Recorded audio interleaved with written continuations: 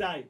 Before we call upon the Chacham to say his words of Chizuk, I want to share with you a very short story. A very short story that I told over to our board of directors. They're scattered around over here. It's very hard to see everyone. A short story that's very powerful. And I personally, when I read it, I was very inspired. I believe everyone here will be inspired as well. People commemorated Yom HaShoah this week. Hashem Yirachem, 6 million people, 6 million Jews were brutally murdered by the Nazis in Yemach Shemam v'Zichram. 6 million people. And when the war is over, Morai v'Rabotai, it wasn't over. You had so many refugees, so many people left without their families, so many displaced. Balagan Shalem, as you can imagine. Tremendous, tremendous balagan. There were 24 students. 24 students that were stuck in Italy. 24 students stuck in Italy after the war. And they were about to be deported back to Poland.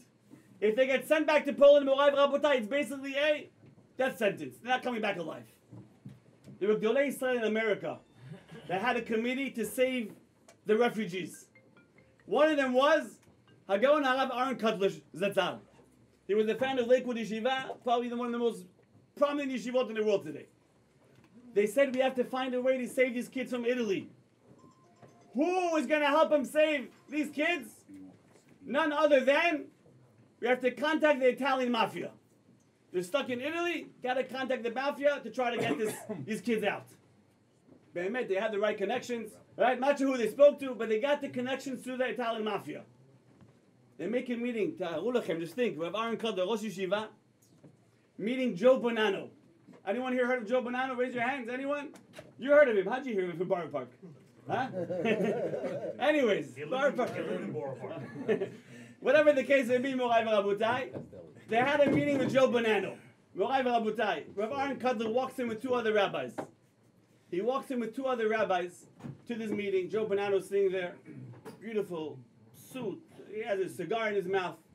How can I help you people? They sit down. And they decide Rav Aaron Kotler is going to start speaking in Yiddish. He's speaking Yiddish to an Italian mafioso. The rabbi starts telling the story. There's 24 students in Italy. Joe Bonanno has no clue what's being said. So his helper, Rabbi Shapiro, tells Rav Aaron, I'll translate. He starts translating, and Joe Bonanno stops. Rabbi Shapiro is like, don't disturb the rabbi. He's speaking very beautifully. I don't think I ever heard this in my life. Usually people try to cut my speech short. But here you have Italian mafioso telling him, leave the rabbi speaking in Yiddish. The rabbi keeps talking and talking and talking. The story is over. Joe Bonanno says, someone please interpret what he said. And he tells him, listen, there's 24 Jewish students stuck in Italy. If they get sent to Poland, they're dead. Could you get them out? So Mr. Bonanno tells him, no problem. How do you want them to come here? By boat or by plane? So Rav Aaron Kotler says, what did he say?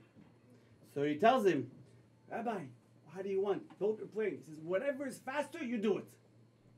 So Joe Bonanno says, no problem. Today is Wednesday. By Friday morning, they're all going to be here.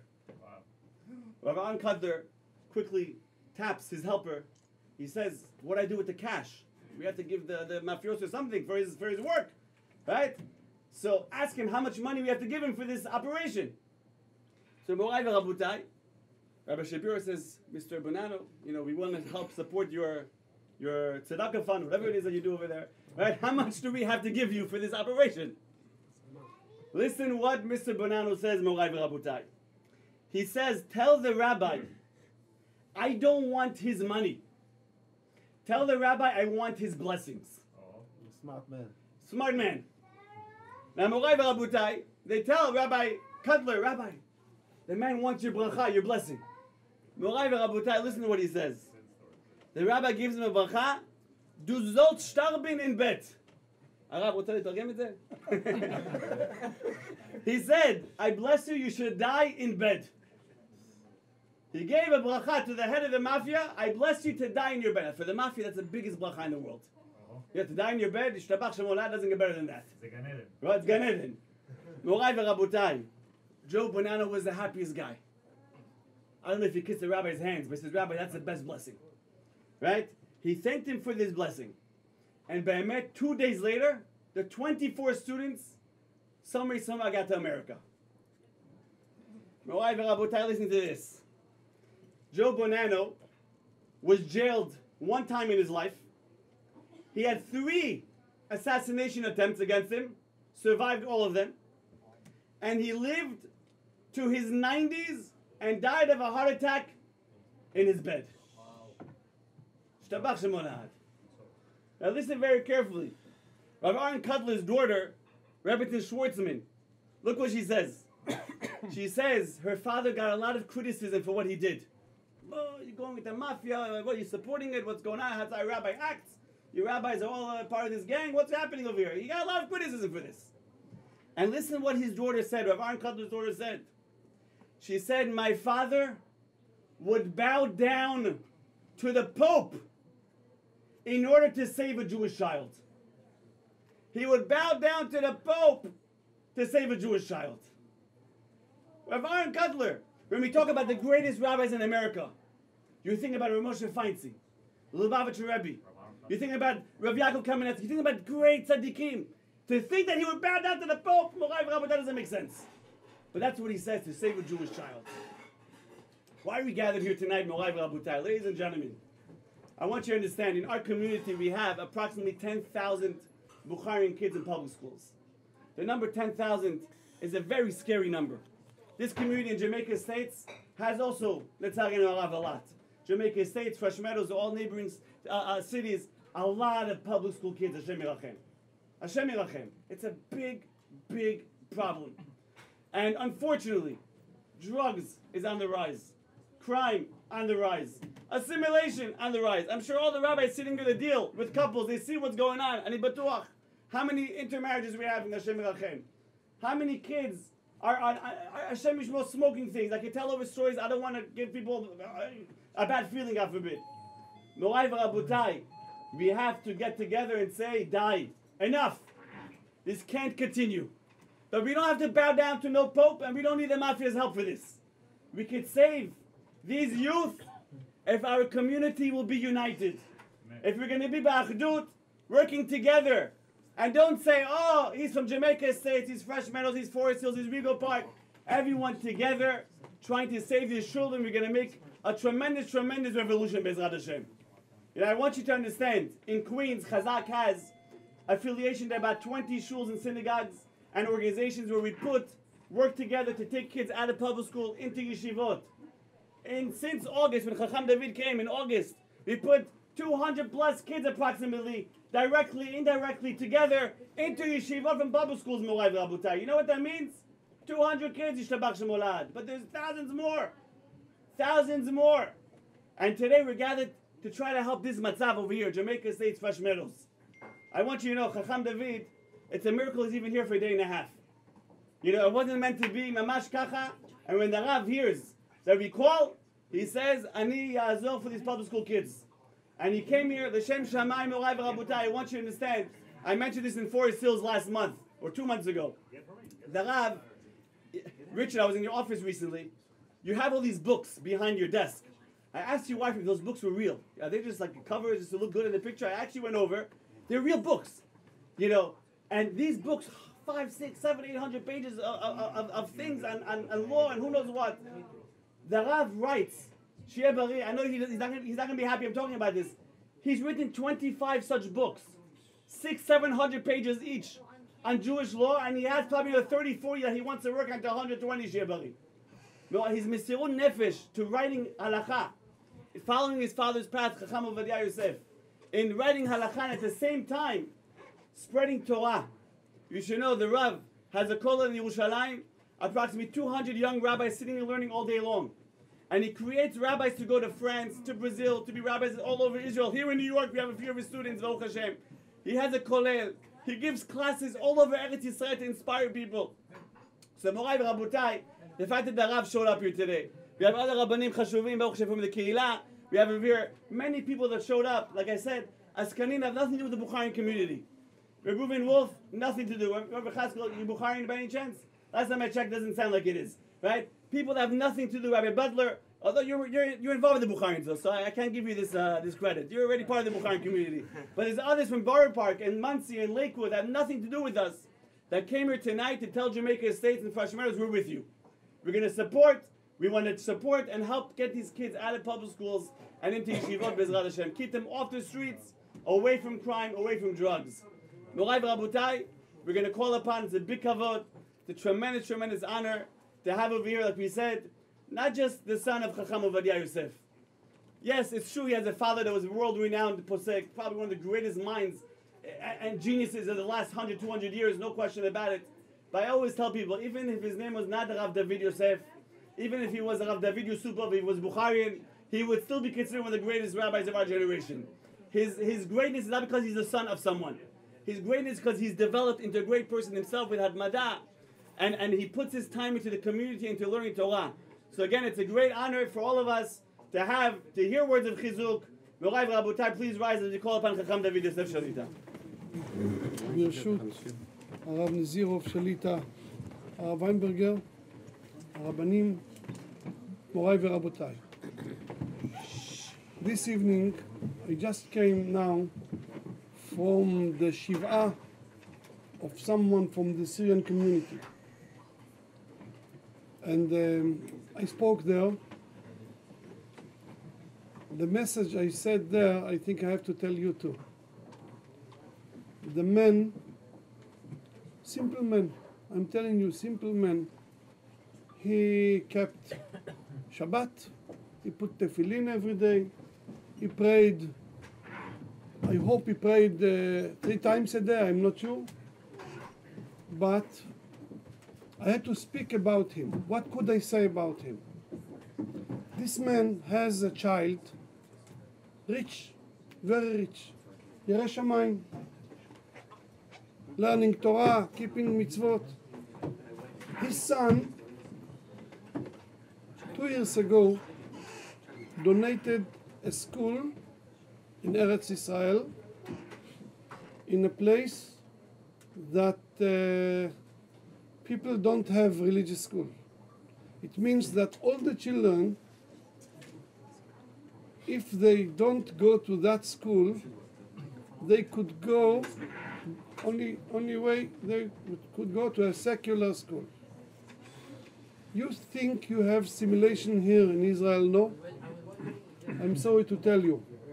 In Israel we have now 1 million children from the kindergarten until the end of the high school. They don't know to say Shema Israel. Nothing. And we have maybe 600,000-700,000 Russian, maybe more, and many of them married not to Jewish women. So it means the children are not Jewish. So we are fighting here in Eretz Israel, everywhere, against that. We see the situation that we talk to Jewish people. You go to Tel Aviv. Sometimes you go to some areas in Tel Aviv, you feel you are not in Eretz Israel. You are in Paris. Friday night, you go, you see terrible. We have to cry about that. We say, we laugh from time to time about that. We laugh, but it's sad. We have jokes about that, sad jokes. I will tell you a joke. You know, in a class, when you have, you call it blackboard, yes? In Hebrew, how to say blackboard? Luach. Luach, luchot. How you say the tablets of the testimony? Luchot. So one inspector went to a school, high school, not religious. And he said, who broke the luchot? Who broke the tablets of testimony, luchot? Quiet, nobody answered. He looked at one child, he told me, you tell me, who broke the luchot? The child became white. He said, I swear to you, I didn't do that. I didn't do that. The inspector was shocked. What? He told the teacher, you heard his answer? What do you say about that? The teacher said, Mister, I have to tell you, you don't know this child. I know him. He's a very good student. I promise you he didn't do that. He went to the principal. He told him, look, so ignorance in your school. The child said like that, and the teacher said like that. The principal said, what? It's very cheap, the blackboard. Let me pay for that and enough. It's not a joke. It's a real story. Real story, Rabotai. It's very sad to see that. And we have to cry about that. Hashem is crying. He sees his children. He is losing them. Hayeled enenu va'ani ana ani ba. My children, Hashem said. My children, how can you sit? You have Torah, you have mitzvot, you have everything, and you don't care about your brothers? You don't care about them? How come? Abotai, one neshama, one soul, if we save, we don't know what will happen from this child. You heard the name of Karl Marx? Karl Marx, we lost 2-3 million Jewish people at least because of Karl Marx. He was Jewish, but he didn't get a Jewish education. You heard the name of Trotsky? Trotsky was with Lenin, and he was the head of the army of Lenin. Then he ran away from Stalin to Mexico. Stalin sent someone, killed him. But Trotsky was responsible for the revolution of the communists. Maybe more than Lenin. Very strong man. He was learning in Jewish school, elementary school. High school, his father didn't have money to pay. He went to Goyim, and he became the worst enemy of Jewish people. With the communists, we lost 2-3 million Jewish people. We lost them, and who is responsible? Trotsky. Suppose he would go to Jewish school, maybe the opposite, because he was a strong man, charismatic, strong. He could change many things. So we lost one Jewish man, and it was terrible for all of Am Yisrael. Suppose we will do the opposite.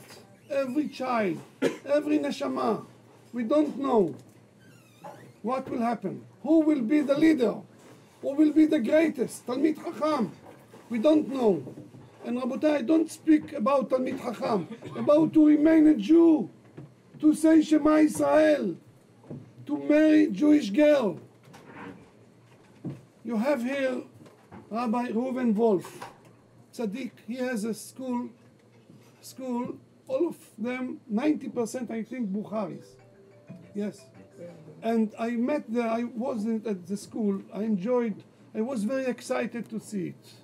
In the end, one of the teachers, young woman, came to me. She talked to me 2 minutes, I was crying. I felt so bad. Young woman, very religious. She said, Rabbi, Baruch Hashem, I'm a teacher here. I was student in this school. Now I'm a teacher here. My husband is a rabbi. But I have 2 sisters. We were 3.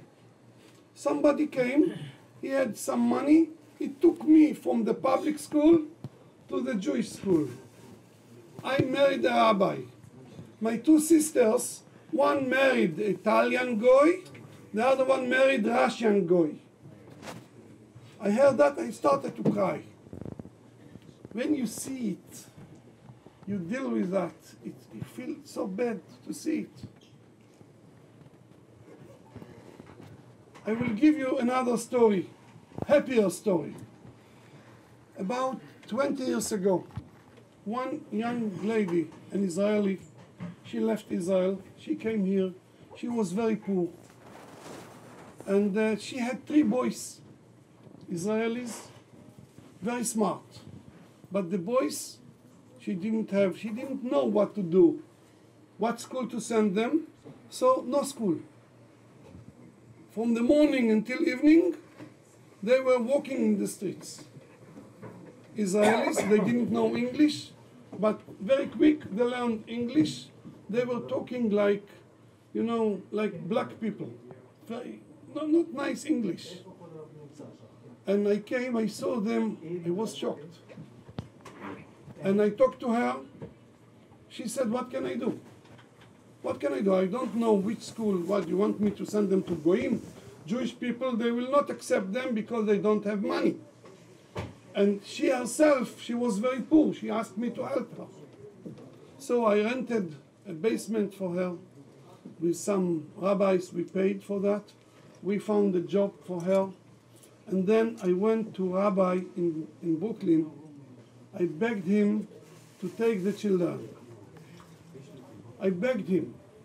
At the beginning he said no. Then he agreed to interview the children. He was impressed.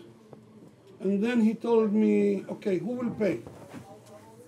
I told him, what do you mean, who will pay? It's big mitzvah. He said, mitzvah, but I need money for the school. It's private school. I said, how much money you want? He said, 5,000. It was 20, maybe 25 years ago. The youngest is your age, 25 years ago, yes. I said, okay, I will give you 5,000. I will give you 5,000. He accepted the children. And after I saw he accepted them, I ran away to Israel. 3 months later, I went to visit them. The rabbi saw me. He said, what about the $5,000? I said, you're joking. He said, no, I'm not joking. I need the money. You promised me. I said, okay. I'm not rich man. I didn't have that money. I went and collected the money. I gave him. Since that, from time to time, I have to give him money. And I had to talk to the children to see how they learn. Now, the bottom line. The 3, Baruch Hashem, now they got married. One of them is a Rosh Yeshiva in that place, Rosh Kollel in that place. He's genius, Gaon in Jerusalem, in New York. The youngest one in Jerusalem is Rosh Yeshiva of Kiruv, bringing children with drugs, with problems here in America, and bring them to Israel 1-2 years, make them Yerei Shamayim, good people, and send them back to America. When I did it, I just thought to save that 3 boys, not to remain Jewish. That's what, only that. And I didn't think I will make 2 big Talmidei. The third one is good man also, but 2 leaders, Talmidei Chachamim. How many learn Torah from that 2? Rabotai, I'm telling you, I don't know what is happening in next world with Hashem, but I know what it is written in the holy books. The biggest zechut we can make in this world, and to have zechut forever after 120 years, is that this zechut, to save souls. I feel jealous from Reuven Wolf, all the rabbis sitting here. I know that they, Shalom Aleichem, I know they work all the time about that. They dedicate their life to save children from public school. So Rabotai, I'm saying again, הילד איננו, ואני אנה אני בא. after 120 years, we will come to Hashem. We will face Hashem. He will ask us, what did you do in this world? We will say, yes, we put tefillin, we ate matzah, we heard shofar, we fulfilled the mitzvot. Hashem will say, yes, but what about your brothers? Did you have feeling for your brothers? Did you think about them, that they didn't have the opportunity to put tefillin and to keep mitzvot? And why didn't you do anything that they will say, Shema Israel? They will pray to me. They are your brothers. So, Rabotai, I'm telling you, this is the biggest zechut you can have in your life. In your life. The biggest zechut. My father, all the time, my father, alav hashalom, you know, he was the greatest Talmid Chacham. He loved to study. But when he was invited to talk to people about education, about keeping mitzvot, he went to the other side of the world, all of his life. And he told me always, you think I like it? No. But I'm doing that because I know this is the biggest zechut I will have, and that's what Hashem wants from me. So, Rabotai, I met Rabbi Ilan Meirov 3 years ago, and him and his brother Yaniv, together, they walk. I'm telling you, like I said, Lehavdil, Trotsky made revolution. Rabbi Ilan and his brother will make revolution in the whole community. Be'ezrat Hashem, big revolution start with small revolution. And tonight, we are starting the revolution. Be'ezrat Hashem. Everyone should be part of Hazak. And Be'ezrat Hashem, Hazak, Hazak, ונתחזק. אמן כן יהיה רצון.